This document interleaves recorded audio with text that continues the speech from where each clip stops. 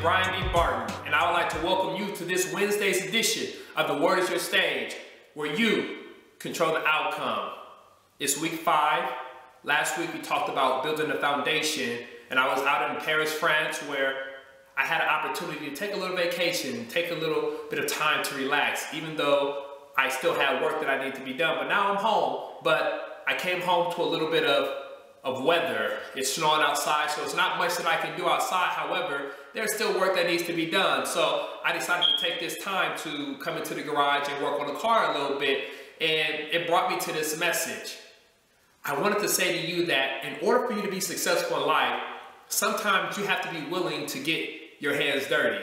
Now, I'm working on my project, the 1979 El Camino, and you know, it's running good, but in order for me to get into the tip-top shape that I want it to be, I'm gonna have to get dirty. I'm gonna have to get under the hood. I'm gonna have to break some things apart. I'm gonna get a little bit of oil and grease on me. I might even bloody my knuckles a little bit, but that's what's required in order to get this car running the way that I want it to do, because it takes a lot of effort to be able to get things moving, get things working, especially a project like this. It's old, it's been sitting up for a while, and now it's an opportunity for me to turn something that's old and corroded into something that's new. And that's what I want to say to you in your life. If you want to see movement, if you want to see change, if you want to make things happen, sometimes you're going to have to be willing to get dirty. Sometimes you're going to have to be willing to get a little grease on you. Sometimes you're going to have to be willing to get a little dirt on your shoulders, put in a little sweat, because a lot of times we expect in life for things to be handed to us on a platter. However, that's not how life operates. We got to go through some turmoil. We got to climb some hills. We got to overcome some obstacles, because things are not just going to happen the way we want to. Because if it was easy, everybody can do it. Everybody would do it. However, that's what separates the weak from the strong.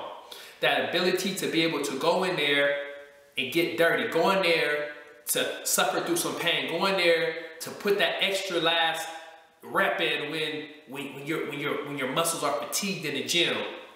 So I want you to go into this week saying that whatever you have, whatever goal that you have, be willing to put in that extra effort. Be willing to get dirty. Be willing to grind. Be willing to grit.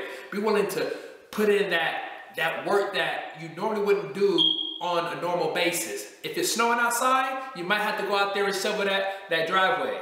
Who cares about the weather? Because sometimes the elements of the earth is not strong enough to prevent us from getting the job done, to prevent us from doing the things that are necessary for we to do. Because oftentimes we like to look for excuses. It's human nature. However, it is not the time or the season for excuses anymore. This is a time of making things happen. It's a time of making our goals come into fruition. And in order for us to do that, we got to be willing to put in the work.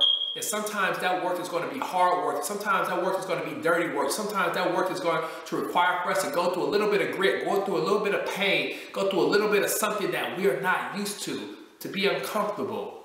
So I tell you, get dirty. Go through a little bit of pain. Because in the end, the victory is going to be sweet. So I want you to remember that the word is your stage, and you control the outcome. God bless you.